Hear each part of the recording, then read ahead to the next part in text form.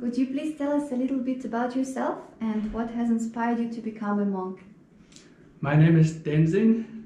I'm a Tibetan Buddhist monk and meditation teacher.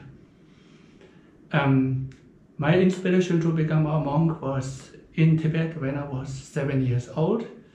At that time, a Buddhist monk came to visit us, and he stayed 1 month with us. And he was 15 years in the China's prison. That time he was about 35. That monk was the biggest inspiration for me, since his personality was extraordinary, peaceful and great, compassionate. His heart was full of compassion and kindness. His personality was so powerful like a mountain, and he was so peaceful also. Then I was thinking to become a Buddhist monk. Even though he was so long time in the prison, he seemed to me the happiest person I have ever met in my whole life. Wow. That's why I was thinking, that time I started that whenever I see monks, I become one of them and dedicate my time and my energy for the meditation and for studying the Buddha Dharma. At the Alpinakstadt, you are teaching Lujong yoga to the guests. Could you tell us more about it and how does it differentiate from the other types of yoga?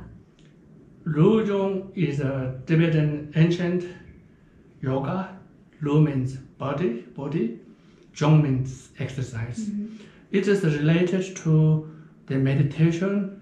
So that means actually those who have found this Lujong meditation or movement, Buddhist movements, there were monks who have meditated in the mountains in Tibet with very simple food like zamba is roasted barley, and they ate this with tea and stayed years in the mountains, and they were so healthy because they have created this type of yoga.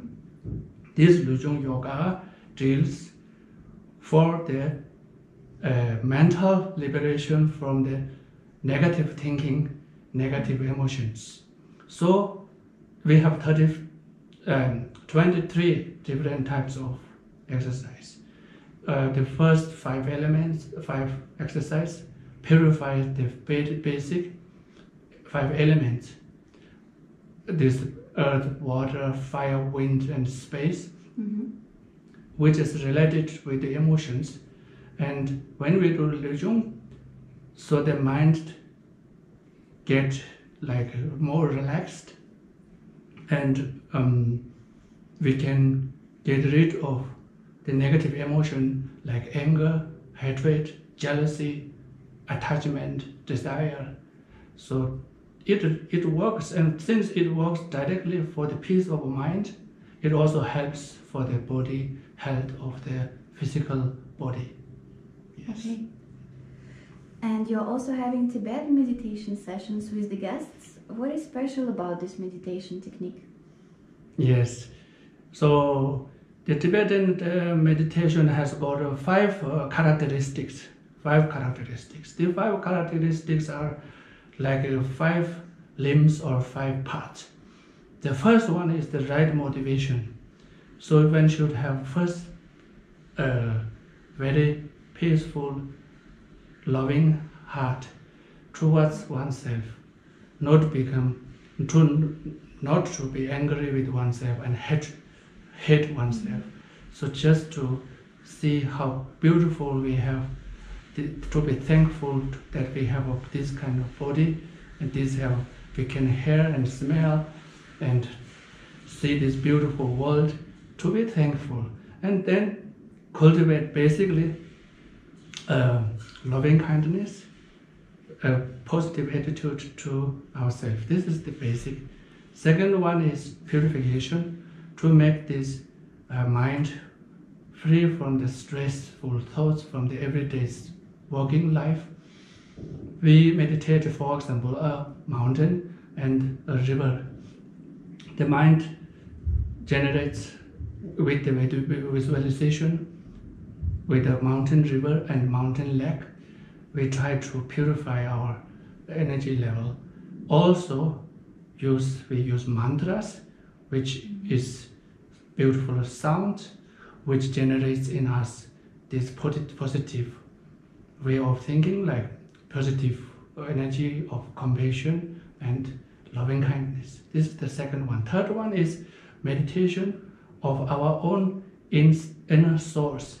What I can be, I can become. I imagine I want to become peaceful and happy person and connect with a master who already did this. For example, the Dalai Lama or Master Thich Nhat Hanh, and we read about these great masters, the book about them, and we generate these qualities also within us. This is the third one. The fourth one is when we generate the connection with these great masters, we go into a mind state like these masters.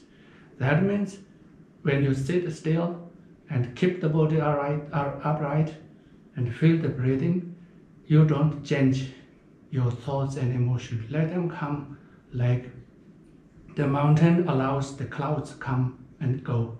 You just observe without judging them, without rejecting them. So the mind keeps without changing, because every day we try to change something. Our monkey mind tries to jump from one side to other side. We'll never be happy, unhappy in this present moment. That's why the real meditation is just sit and accept this moment and relax into the body wherever muscles are strained, unnaturally tight. We relax the muscles, and when emotion and thought come, we don't say these are bad, just let them and be aware of them. This is the real meditation. The fifth part is dedication. So we say this meditation peace of mind.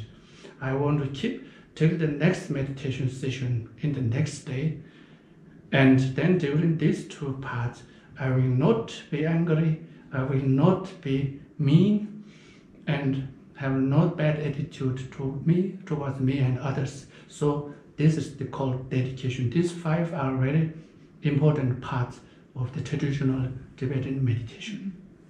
Thank you. Yes. One of the highlights of the Tibetan week is mantra healing of 5 elements. Could you explain to us what exactly this is? Yes, mantras are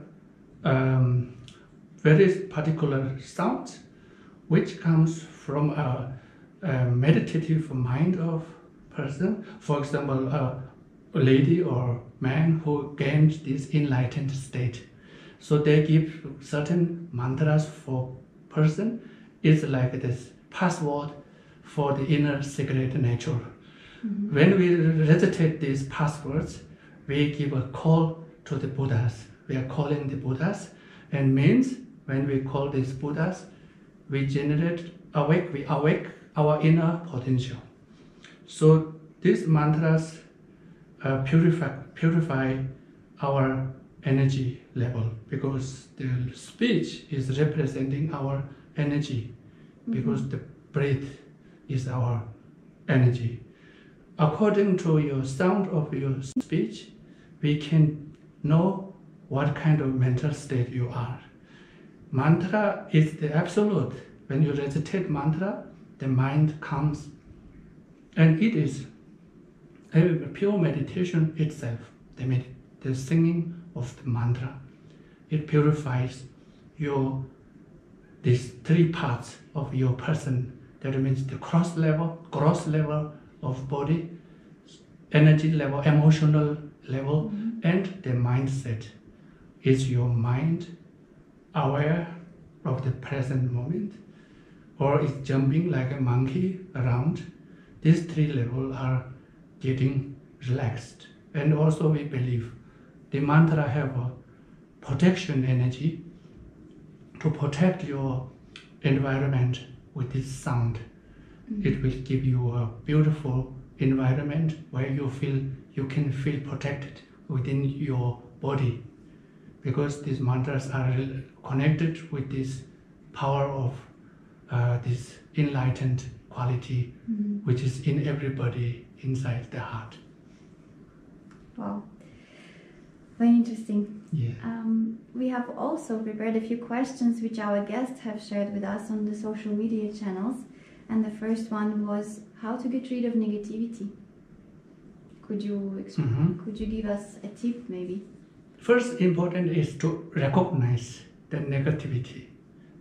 Second one is let them come and arise. Third one is not judging this negativity. You don't say it's bad, I don't want it. Let them come, not judging. Fourth one is not association. Don't associate this negativity with your me and I. You let them pass like the clouds or weather. Mm-hmm. You don't say it's my story. I again did this wrong. This is the methods how to get rid of these negativities. Negativity only can arise when you have this dualistic attitude. Means when you say I, me, and the negativity, Mm-hmm. two things are like separate, and I don't wish this feeling. And you fight against that feeling, is again same time you are fighting against you.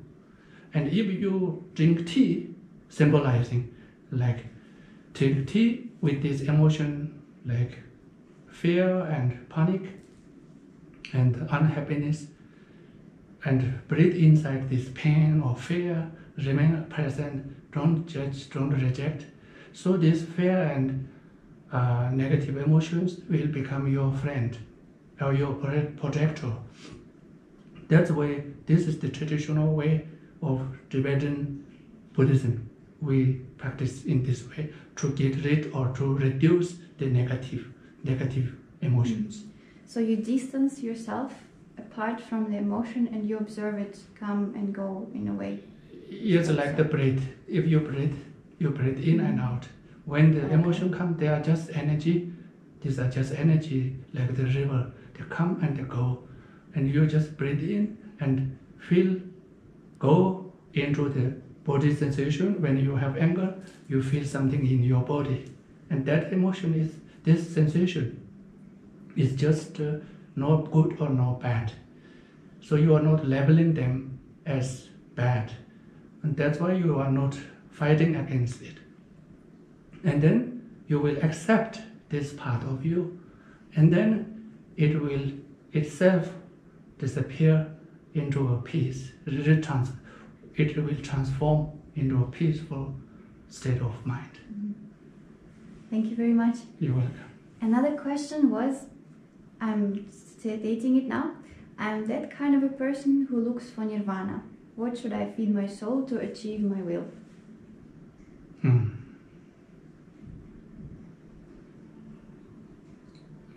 In the Nirvana Sutra, Buddha was teaching, actually nirvana means the beyond the suffering, a state of mind or state of our consciousness to be beyond the suffering. And in this Nirvana Sutra, Buddha said, actually nirvana is your nature, your innermost nature of everybody. Everybody has got this peaceful, calm resource of immense power. Behind the clouds of lots of storytelling minds, like the monkey minds, it tells lots of story of the past and fearing what in the past happened, it will repeat again in the future.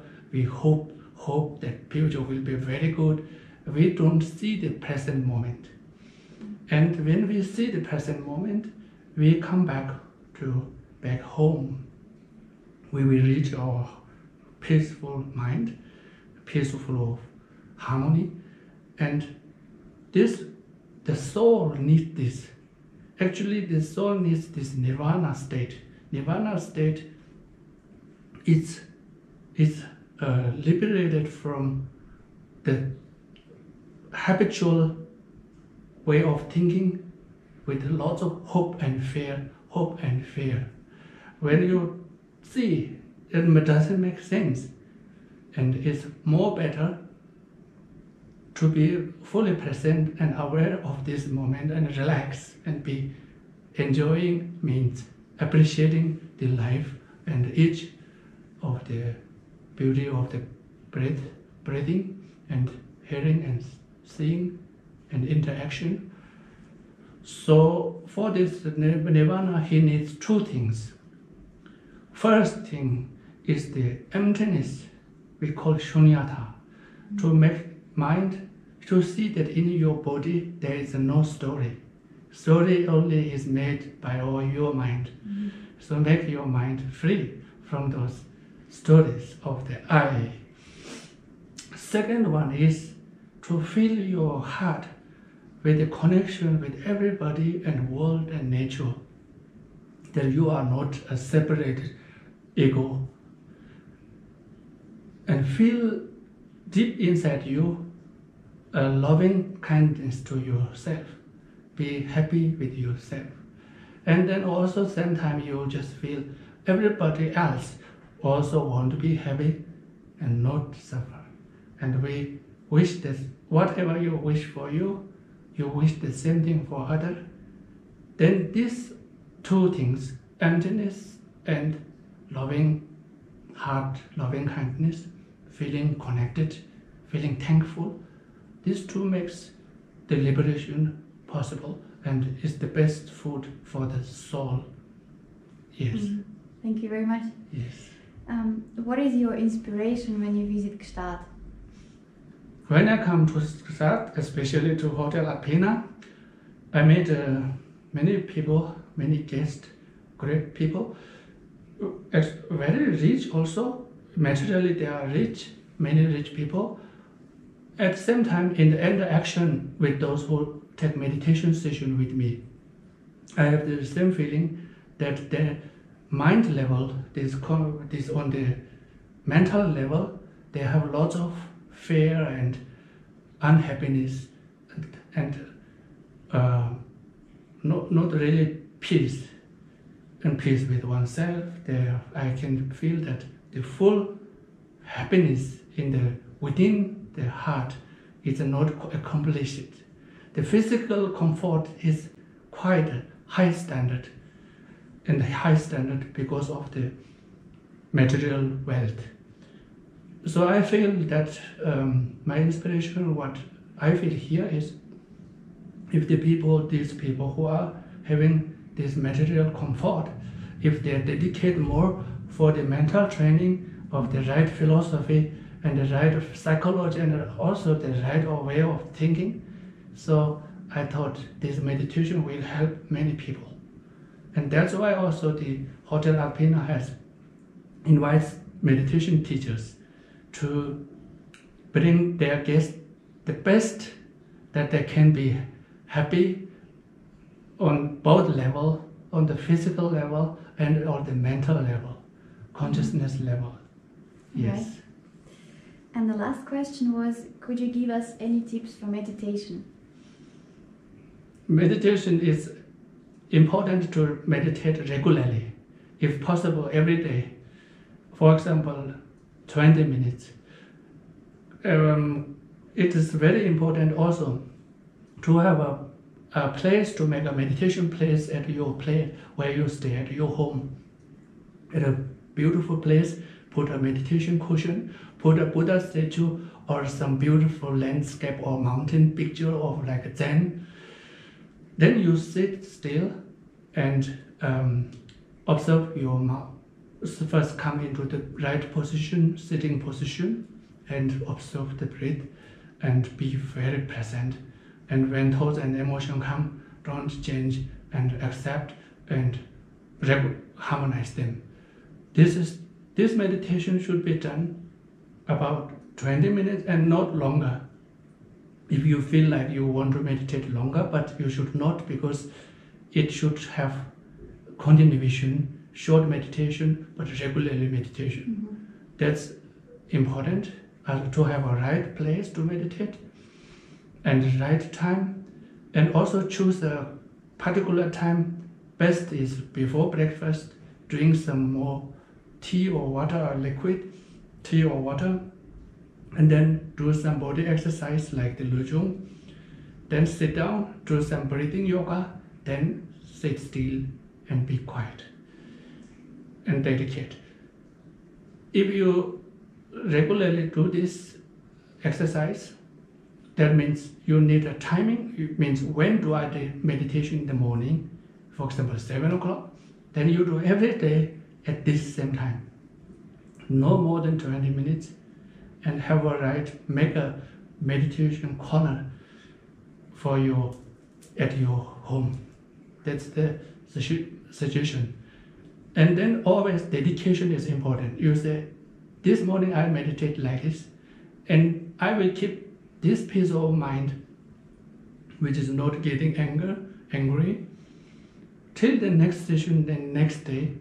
So if you do like this, your spirituality and practice will become powerful. That's my suggestion for meditation. That's very helpful. Thank you very much for your time. You're welcome. Thank you very much. Thank you.